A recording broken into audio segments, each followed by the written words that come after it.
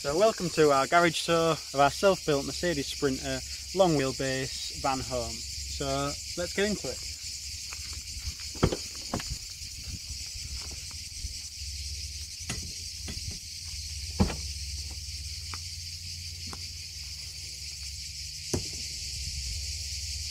Before we start, I would just like to say thank you very much for anyone who's subscribed. If you haven't already, it makes a massive difference if you can just hit a little like or a subscribe down in the bottom there. It makes a huge difference. We can bring you everything van life, from living across Europe to building to blueprints to everything you could want. If you've got any questions, please ask. I'm more than happy to answer them all. So yeah, I mean, let's get started. So first of all, down here we've got the electrics. So we've got a 240 volt plug just here, along with a USB down here, so we can charge anything up that goes in the back here. It was more kind of what if situation. Didn't really have anything that was going to be specifically charged there, but I wanted to put some power back there just in case. And I actually think that we might end up using it for boot warmers during the summer. During the winter, sorry, not the summer, for the ski boots. We certainly don't need boot warmers in the summer. It's about 40 degrees here. Yeah, so that's the electrics. Then in this side here, we've got all the camping gear. So the mesh grill for barbecuing. We've got the bags, backpacks, and the tent. And then a bit further in just here is the laundry bag. So this laundry bag works as a laundry chute from above, and yeah, it's amazing. It's a little bit tricky to get to, but I only need to get to it probably once every couple of weeks, I'd say. So it's not too bad, but it's amazing. It means that all our laundry can go from the main area down into the garage, and we don't have to worry about it, don't have to think about it. It's a really simple IKEA bag as well. It costs about £3, and it's just attached on with hooks. So it's absolutely fantastic. Really like that. Really like that side of it. Then next we've got the slide out rails. Again, these slide out rails are from B&Q, and the boxes are from IKEA. Really simple, and they just slide out like this. Got a lid on it, so this one does laundry. The one underneath. This one's for Franklin stuff. Yeah, it's just really simple and really handy storage. You can see there's another two further back there. One's got tools in it, and the other one's got activity stuff in it, like rings, etc. So that's the slide out storage. Then we've got the ski racks, ski racks. So I would personally say that I think that this garage has everything you could ever need. Obviously I'm a little bit biased, but it's got everything you could want, from ski racks to mountain bikes to electricity to water to everything storage wise. So yeah, these are the skis. The rack's about 2 meters long. It runs on solid runners that are 1.2 meters long. The ski rack and everything is custom built to perfectly fit the skis. We've got these rubber bungees on top to keep the skis in place. Also, obviously, the poles, use those for walking in the summer as well. The ski rack, we've cut holes in it to save on weight for the van as well. So that's all cut into there. So all the way down, you can see that there's holes in there. Also means that we get a nice bit of air and ventilation going to them in the winter, because it does get a little bit cold in the garage sometimes. That, and then moving on to the middle part. So this is a very exciting part of the garage. Up high, we've got the shoe storage. So hiking shoes and just general shoes. We've also got some hooks that hold ski boots, and a bit further back, you probably can't see it, don't worry too much if you can't, there we go. We've got the ABS backpacks for skiing, etc. You can see those in there. So yeah, that's in there. And then obviously the bike rack slides out, so we can get to the bike rack, bring it to the bike.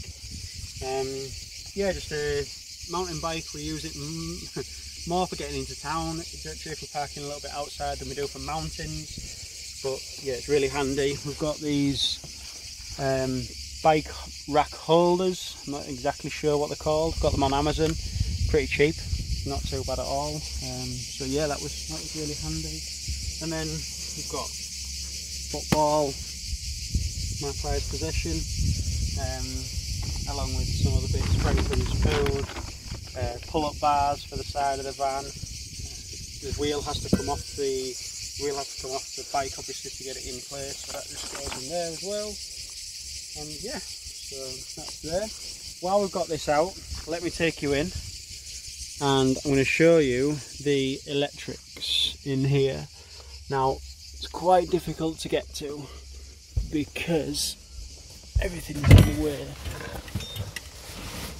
but just back there you can see the electrics. We've got the fuse, 12 volt fuse box there. We've got the isolators, inverters, solar MPPT charger, and the 12 volt DC to DC charger. Now, it's not the easiest accessible place, but it's not the end of the world either. If I need to get in there to do some work, I can.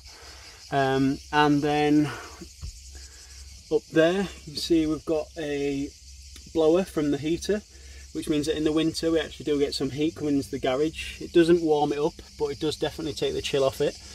And then underneath that we've got the water tank, which is a 150 litre baffled water tank, and that's where we store all our water.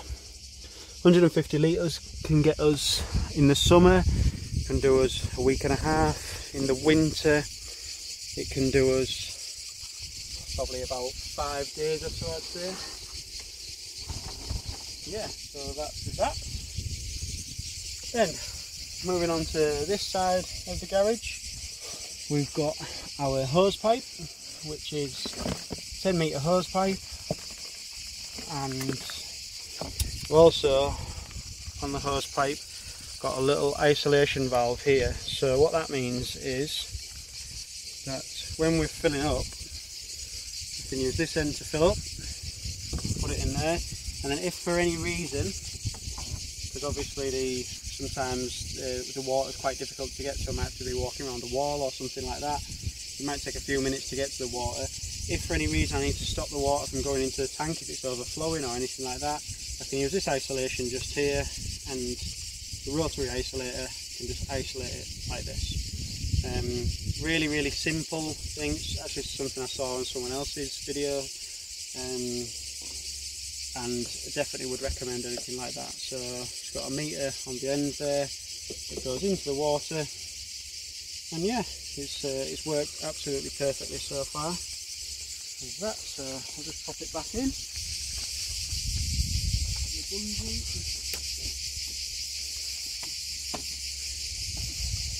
With the garage, I realised that we had a lot of space up high, but not much space on the floor. So that's why all the way through we've got these cargo nets, bungee straps for shoes, hooks for bags and ski boots, etc. And yeah, it just means that we have a lot more space to be able to store things in there, and it works really well. Right, I'll sit down. Show you the next bit. We've got hanging space just here. So this holds our coats, a little hanger there, coats, etc, etc. And then a little bit further back, I don't know if you can see it, we've got some more IKEA bags just there. 2 IKEA bags that hold our off-season stuff. So right now they're full of skiing jackets and socks, etc, etc.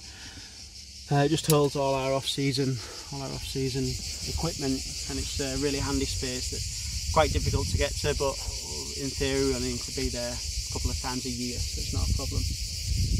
Right, then on this side, up high, we've got the water. I bought a lockable water system thinking I was going to put it on the outside of the van. Ended up putting it on the inside of the van, but still use it anyway. Just in case anyone breaks into the van, we need to find the very difficultly placed key to open up our water system if we want to cause any trouble.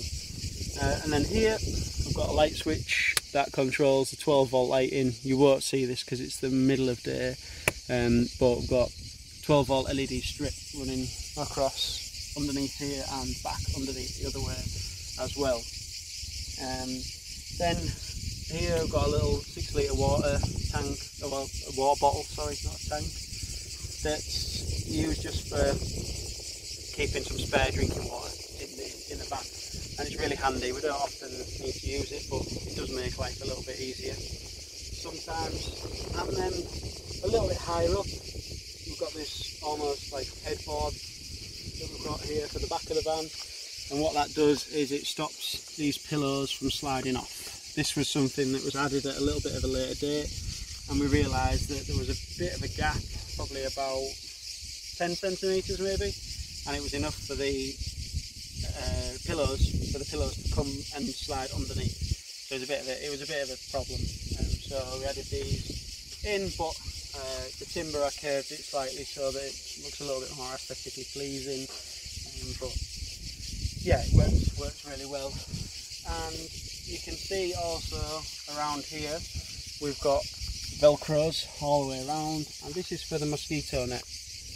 And that was just a very simple purchase. It was a mosquito net from Lidl, and we got that, sewed it together a little bit, made it suit our needs, attached the velcro onto it, and now we've got a mosquito net that we can put on the back of here, which is brilliant during the summer. It's really been a lifesaver. And getting toward the end now, we've got this cargo net on bungees. We attached onto this door here. The idea in the first place was that we'd have a few more of these cargo nets on, but we realised that we didn't have any more space that we could use it in the van, so this was the only place where it was suitable for us to be able to put it on. This holds helmet, hammock, sleeping bag, beach towels, anything like that, so it's just another handy little storage area. And then finally we've got this hose here, which is our outdoor hose, and yeah, super long. It's about, I think it's a 15 metre hose. You can even get it all the way around the van to wash the van.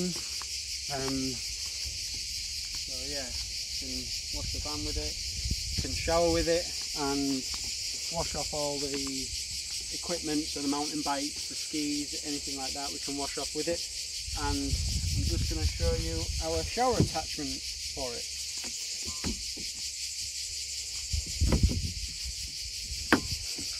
So this was just a little piece of timber that I had spare, cut a hole down into it so that the shower would slide in, and the shower slides in like this. And we can use this for an outside shower, and on days like this when it's 30 degrees it works pretty well. So there's a little lock on the back of the shower here, so I just pop that down like that, and now it's showering and we can have a nice shower outside. And yeah, that's pretty much it. So if you like anything that you've seen here today, then I would really appreciate it if you could drop me a subscribe. It really does make a difference, as I said before. Thank you very much for watching. If there's anything that you'd like to see or like to know, then drop it into the comments. I'll happily answer any questions. And yeah, thank you very much. I hope you have a good day, and I hope it's helped inspire you into something that you might put into your garage. And if it does, then let me know. I'd love to hear your feedback. Thank you very much.